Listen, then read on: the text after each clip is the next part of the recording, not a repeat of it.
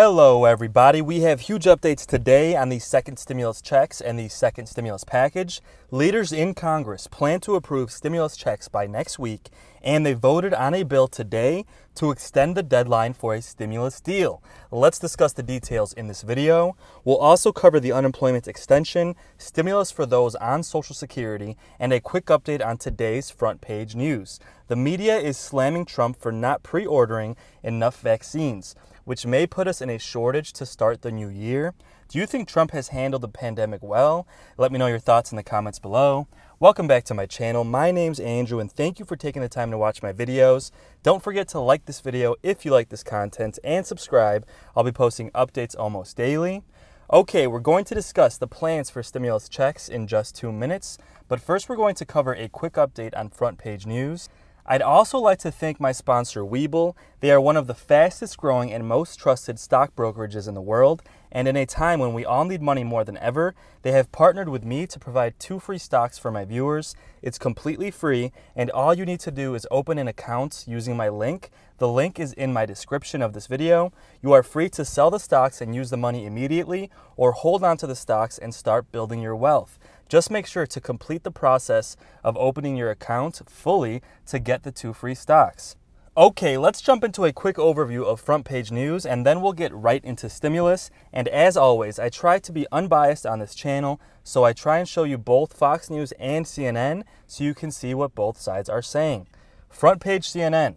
Facebook must be broken up, the U.S. government says in a groundbreaking lawsuit. Dozens of states and the federal government have sued Facebook, saying they are essentially a monopoly in the digital marketplace and have engaged in anti-competitive behavior. They are essentially saying that Facebook must sell Instagram, WhatsApp, and potentially other products that they own in order to not be a monopoly in the space. Guys, let me know your thoughts in the comments. Do you think Facebook has become too big to the point where it's a problem? Or do you think the government should allow Facebook to do what they're doing?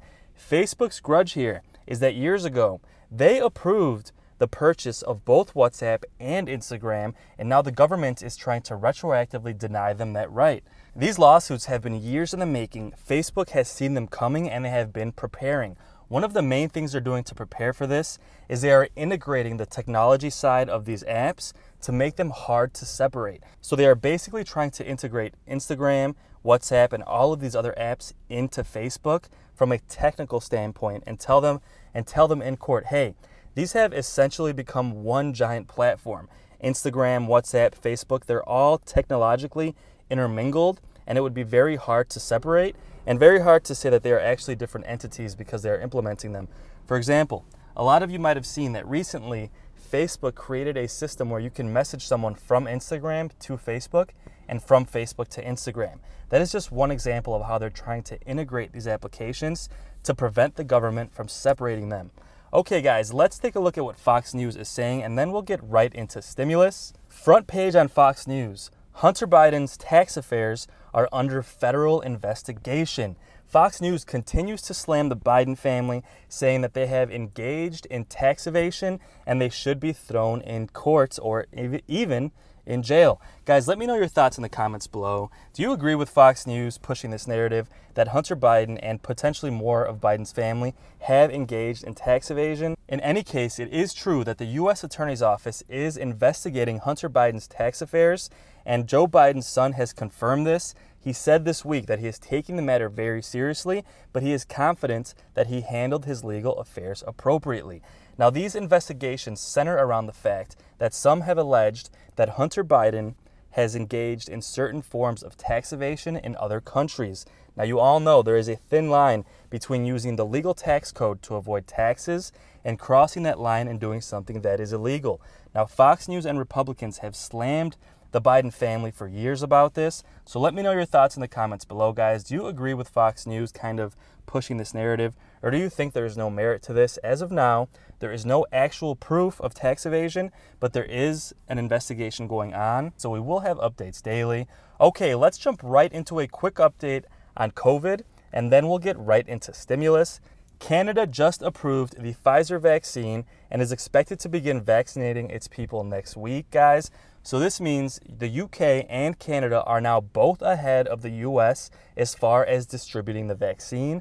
Let me know in the comments below, will you get the vaccine once it's released, or are you feeling apprehensive? I know a lot of people are going to wait and see how safe these vaccines turn out to be.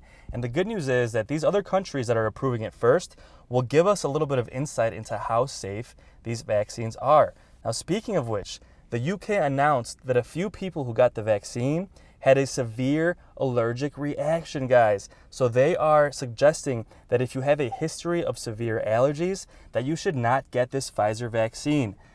It is unclear how severe these reactions were for these two people in the UK, but they will continue to monitor this. And for now, it is being recommended that if you have a history of severe allergies, to just not get the Pfizer vaccine until more data is available. Okay, let's jump right into stimulus, where negotiations stand today, and when we'll most likely get our stimulus checks.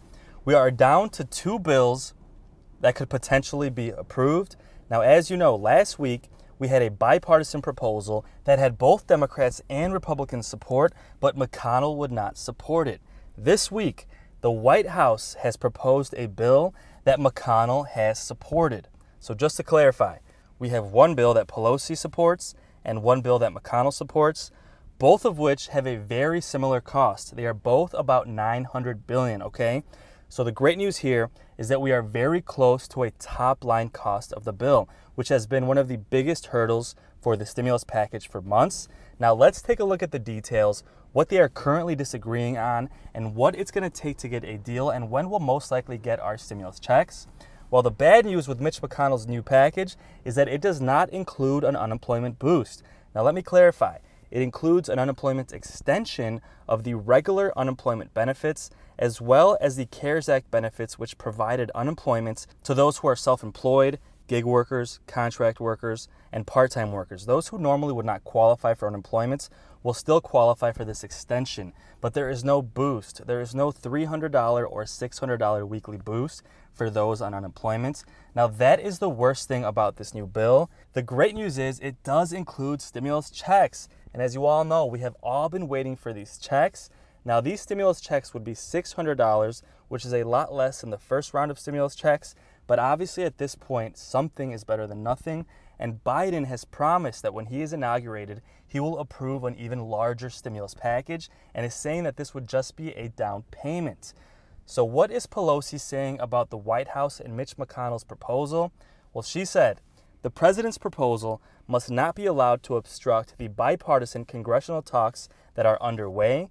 The bipartisan talks are the best hope for a bipartisan solution. She also said, while it is progress that Leader McConnell has signed off on a $916 billion offer based on the bipartisan framework, the president's proposal, which cuts unemployment insurance by $140 billion compared to the framework, is unacceptable. Pelosi is saying that it is unacceptable to not include an unemployment boost. So that is where things stand today. Pelosi will not approve this package unless they include an unemployment boost.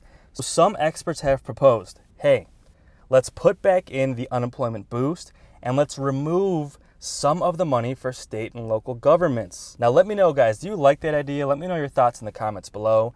This would essentially remove the funding from state and local governments who have been struggling throughout this pandemic. And this seems to be a red line that Pelosi has drawn, and she will not approve a bill without this state and local government funding included. Now, here's the dark side of not including it, guys.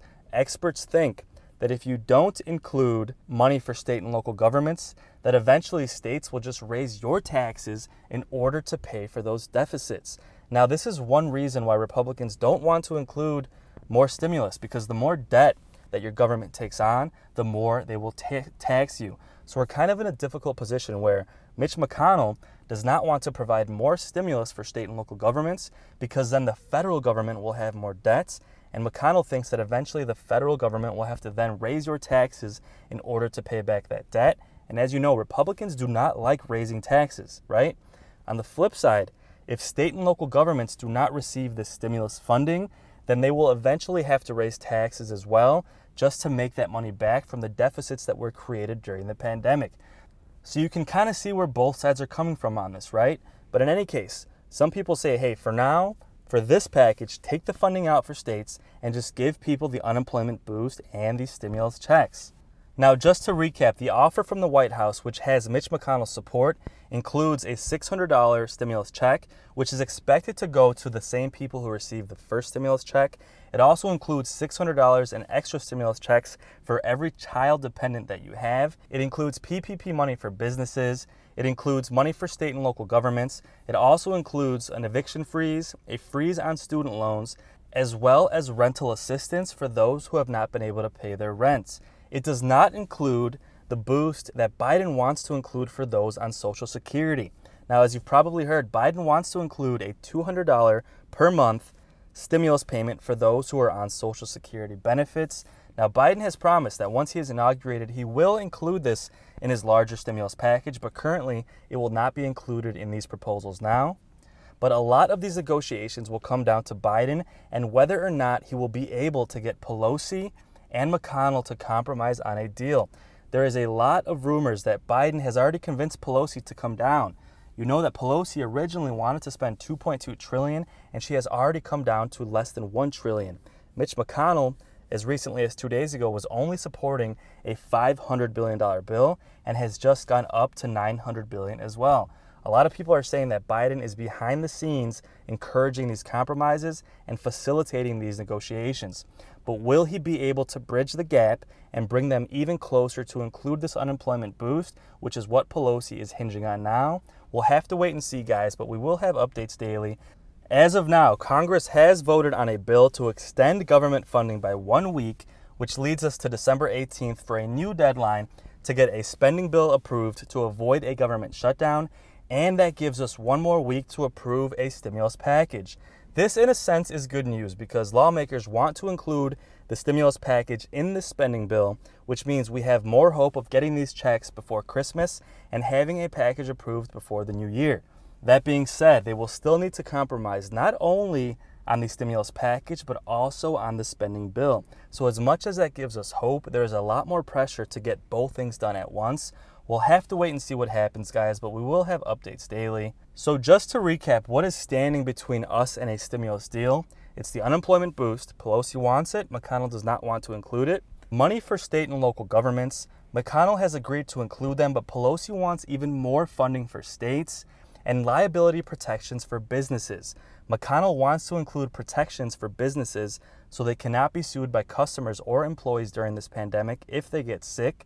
Pelosi has been hesitant to include that, but it is said if McConnell includes state funding and an unemployment boost, that Pelosi would be willing to compromise and include this in a bill. We should have big updates daily. Okay, let's also do a quick update on the unemployment benefits that could be included in this package. So let's clarify where we are today. Now, most people's unemployment benefits will run out either after Christmas or at the end of January. The bipartisan proposal would not only extend these state benefits, it would also extend them for those who usually do not qualify, just like the CARES Act did. Those who are self-employed, those who are gig workers, those who are even part-time workers would qualify. It would also include a $300 per week unemployment boost for 18 weeks above the state benefits. Now, the main difference here is that McConnell's proposal would not include that boost. Okay, so it would extend the normal state benefits as well as extend it for those who usually do not qualify for unemployment, but it just would not add that extra $300 per week unemployment boost. Let's take a look at whether or not this is enough for most people to survive. On your screen, you'll see a list of states and the maximum weekly unemployment benefit that is allowed in that state. For example, Alabama, the most you can get weekly is $275, in Arizona $240, and California $450 weekly. Now this is the maximum. On average, most people receive about $300 weekly. So if you do the math, obviously that's $1,200 a month, and that is simply not enough for someone to survive on, guys. And those on unemployment have been the hardest hit throughout this crisis, and they deserve an unemployment boost, guys. So guys, let me know in the comments if you agree, and if you're on unemployment, stay strong out there. Help is coming soon. And if you made it this far into my video, thank you so much for supporting my channel. It really means the world to me, and I really do appreciate every single view. My thoughts go out to each and every one of you during this hardship. I've had so many comments from people who truly deserve the help, and if you're watching this video, you're probably going through a difficult season in your life. Just know that you will get through this, and you will be in a better place. Stay strong out there and keep taking steps towards a better tomorrow. Thanks again for watching, and have a great day.